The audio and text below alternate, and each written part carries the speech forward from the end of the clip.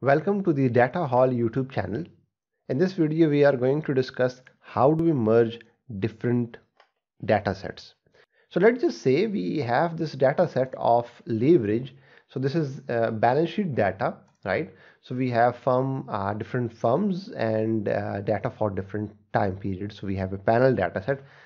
We have this single variable of leverage, but we want to add more variables in columns, right? We want to merge more variables. We want to add data of different variables so we can perform our analysis. A previous video we saw a command by the name of append. That command is used to add extra rows or observations.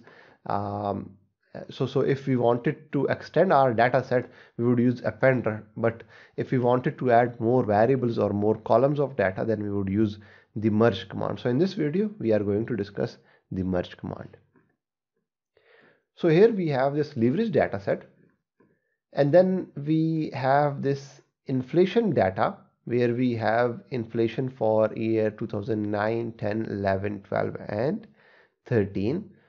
What we want to do is, let's go back to the leverage data. Let's close this one. What we want to do is we want to bring the inflation data for each year in front of each firm. So inflation for 2011 for firm 1 would be same for 2011 firm 2, right? And 2011 firm number 3 or 4, right? So the inflation values would repeat year wise. So the identifier, the common identifier between these two files is the year variable, right? It isn't the some symbol code or the leverage variable, but it is the year variable which will be used to combine these two files. So we can use the merge command, or we can simply go to data, then click on combine dataset, then we click on merge two datasets. Here we have different options. We can merge one to one on key variable, many to one, and we will discuss it in a while. For now, what we have is we have two kinds of datasets. One is called the master dataset and the second is the using dataset. The master dataset is the file that is currently open, or the data that is currently loaded in the Stata memory. So in this case, we have this leverage data loaded in our Stata memory. So this is our master file. Okay, so in master file we have different years, right? The years is repeated multiple times. So there are many years for the single year in the using file. So let me explain this. In leverage file, in the master file, we have 2011 being repeated for different firms. But in using file, we have 2011 as a single observation. It isn't repeated multiple times. So we would use many to one. So that means for many observation in master file, we have a single observation in data file, in using file. The key variable, which will be the matching variable, which will be used to match the two datasets, in our case would be the year variable. We can use multiple variables. We would select the file name. The file is in example 1. This is the inflation file. We select this. Then we move toward the option tab. We can select variable which we want to merge, but in this case we would have to use first the populate option. So we want to just import the inflation variable. If there were multiple variables and you didn't want it to import all the variables data, you would just select the variable that is of interest. If you leave this empty, it would import all the variables. Let's click OK. It has merged the variables, the data. Let's look at the data. So remember, in 2011 the inflation was 0.15, right? If so, the value of inflation is same for 2011. Then for 2012 we had inflation of 11%. For 13 it was 8%. So you have got the idea that for all the years, so for 2013 it was a single observation in inflation file, but there were multiple observations in the leverage file in our master file, but it has nicely combined all the data together. So let's read these results that is generated.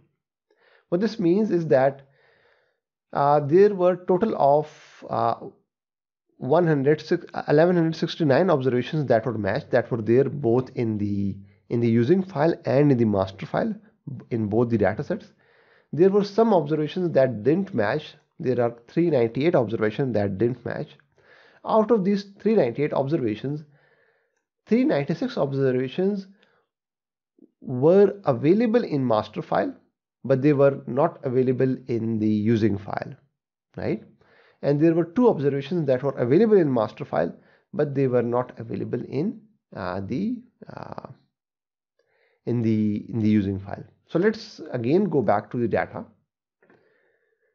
Remember match 3, there are code. Merge 3 is used for where there is a perfect match. Both the data were available in both the data sets.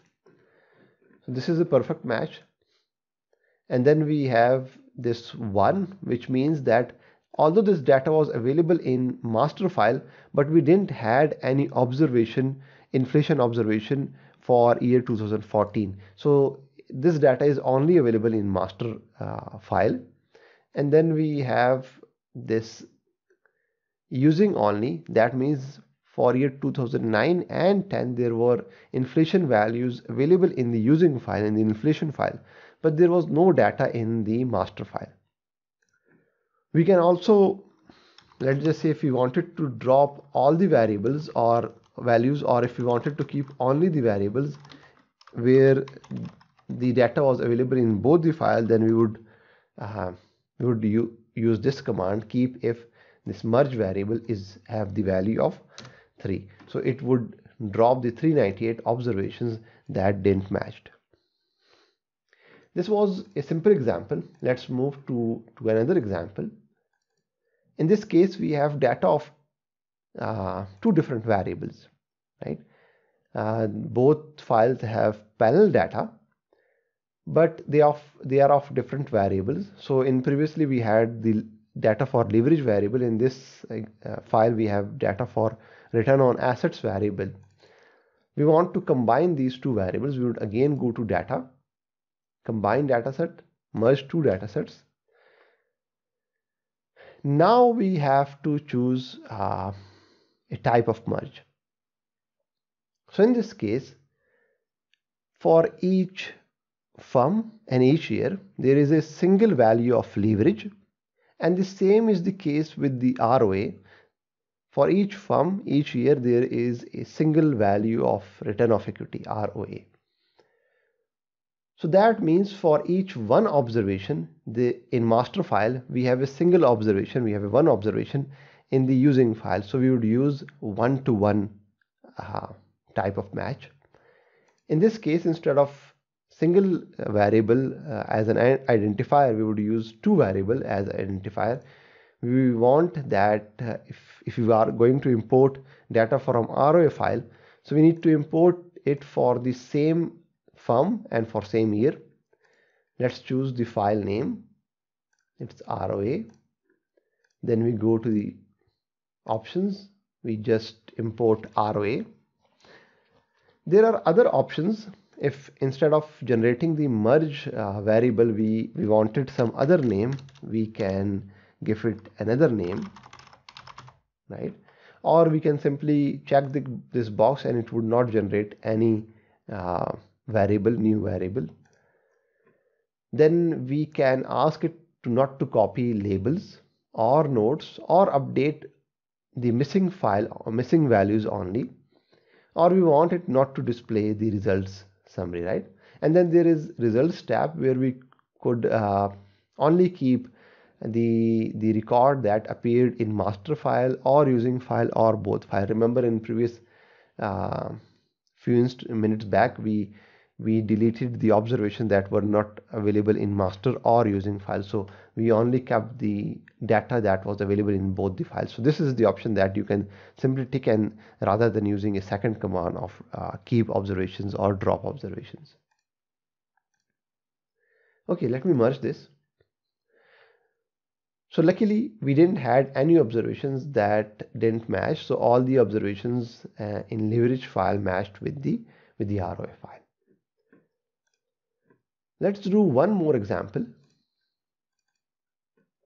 Now we have monthly data and yearly data. This monthly data is of return data, stock return data, and this yearly is balance sheet data, one that we have been experimenting with, the leverage and the ROA data.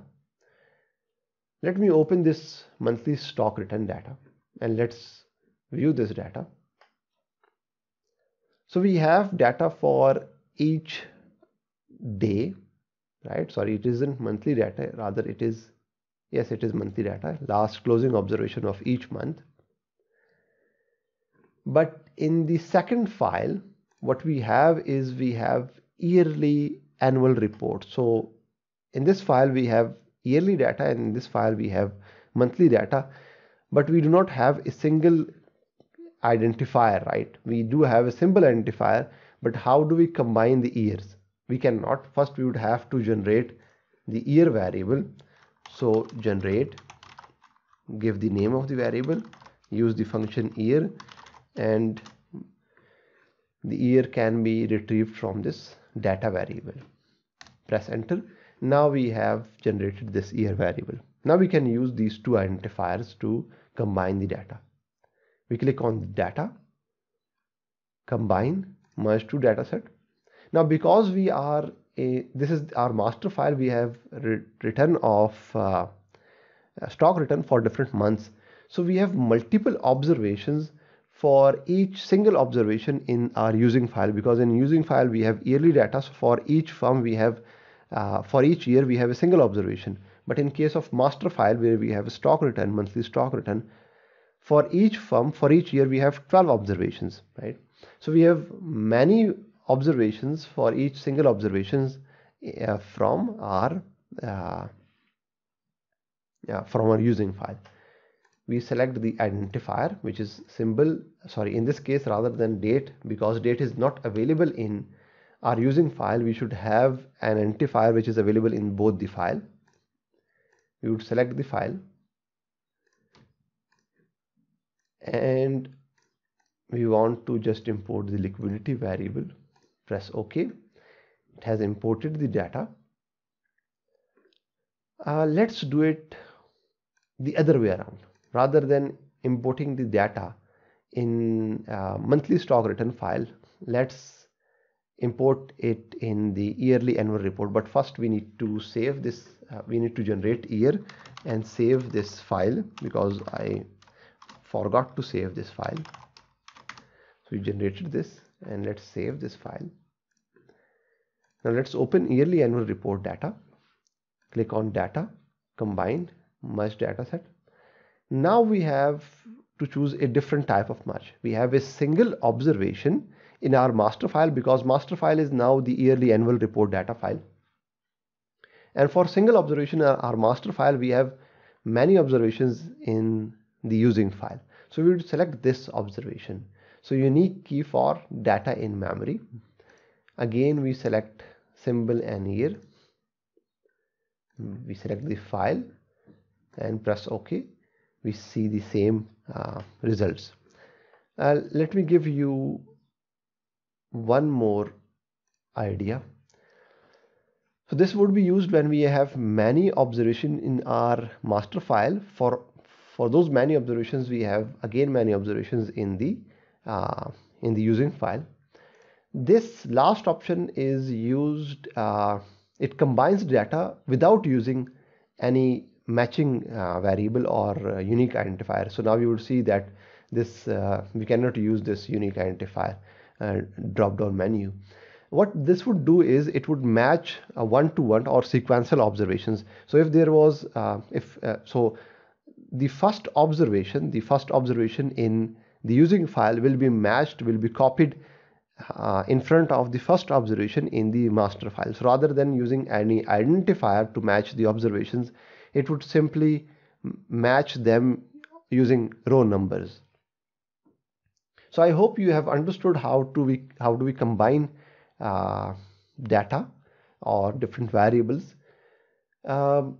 Stay tuned to this channel, do subscribe it and hit the bell icon, so as soon as I will upload a video you would get a notification. Thanks for watching this video.